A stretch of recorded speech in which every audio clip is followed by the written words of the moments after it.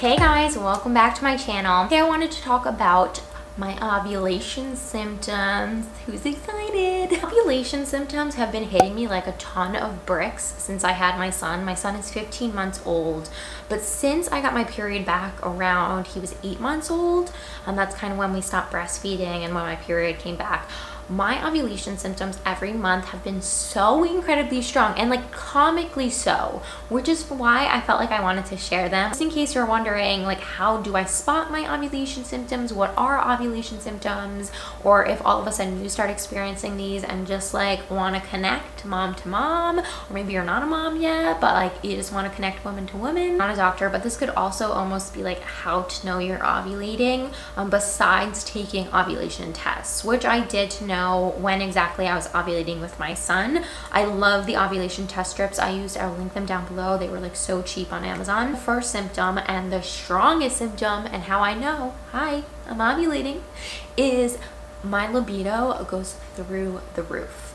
Through the roof. Actually, like explodes the roof off, which is like the grossest thing to think of. Anyway, my libido goes through the roof. My sex drive is out of control, and that was never been me. That was like never part of my personality or like who I was. Like that just isn't a thing for me. But now it is. Like around that time every month, and I feel like I have like a healthy sex drive, but it's never like insane. Around my ovulation, like around that time that I'm ovulating, forget about it. It is so intense. My body's way, I guess, of telling me like, hey, like make a baby because you're gonna release an egg, like now's the time, procreate. But it's so distracting and so overwhelming that that's the part that's most comical, is that like all of a sudden I turn into this like ravenous beast of a person who like only wants my husband. It's pretty intense. So anyway, libido is #1 for sure. I have become super hormonal around my ovulation time, which is interesting because I usually expect that from around my period. Like maybe a couple of days before I get my period, I'll become super hormonal and pretty emotional.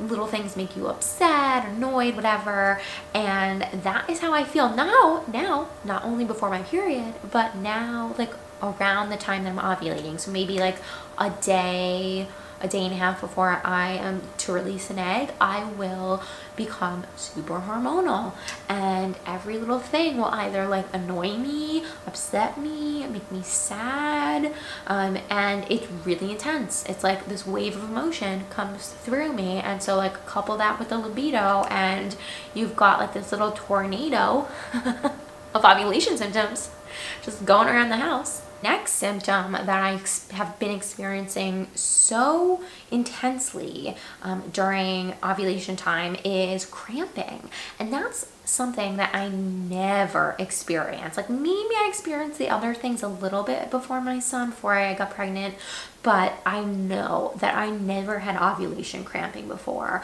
I only ever had cramping for my period, and it was always pretty mild. I've always had like a pretty mild 4-day period, like nothing too intense, and that's still pretty well the case. But now, like ever since I had my son, the cramping that I get during ovulation time is really intense, and it's very localized. So it's not so much like, it's a little bit of period cramping. So I'll feel a little cramping in my uterus for sure, but it definitely feels more localized to my ovaries. So I'll feel like these little pangs almost, these little like darts of, I wouldn't call them pain, but it's like little cramps, like tiny little cramps, like little lightning bolts of cramps in my ovaries.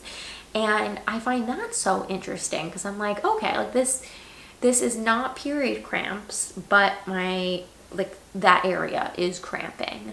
So that is something that's new, but definitely like very, very prominent around that time. Okay, let's talk about everyone's favorite thing to talk about, cervical mucus. CM. Before I was trying to get pregnant, I had no idea what CM was.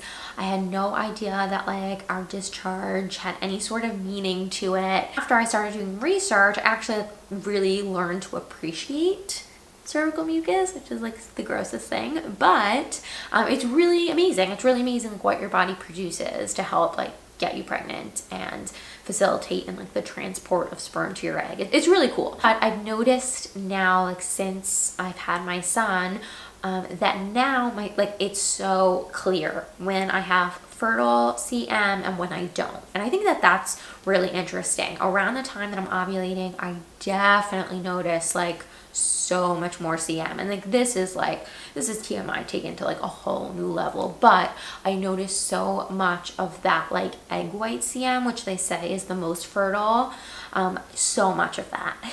And that is not something, you know, maybe I just didn't notice it before, but I feel like it's more now. And I don't know, again, like I don't know if that's my body saying like, girl, we are ready, let's have another baby or what, but since I got my period back, it's been intense. Like it's been some intense fertile CM. And the last thing I'll mention, which is like a little bit of like a sub note, is that like even a thing? Subtweet? I don't know. Is headaches. So I'll get, and this is a hard one to say because I have in the past few months been getting headaches just randomly during the month, and it has nothing to do with my period, it has nothing to do with ovulation. But these past couple months I have noticed that around that time, and I don't know if it's a result of this like intense libido and my body and the hormones, like the headache just being a little bit of a side effect and not necessarily like a huge effect of my ovulation, but I have noticed like little headaches here and there around the time that I'm ovulating. So yeah guys, those are my ovulation symptoms that are so intense, and I just had to share because when I say so intense, I mean like for a few days I am blanketed in these symptoms. Like it's all I can, it takes over my life. It takes over my life. So please, please, please let me know in the comments that I am not alone, that you too experience intense ovulation symptoms around that time of the month where you are most fertile. If you enjoyed this video, don't forget to give it a thumbs up, subscribe, and I will see you in my next one. Bye guys.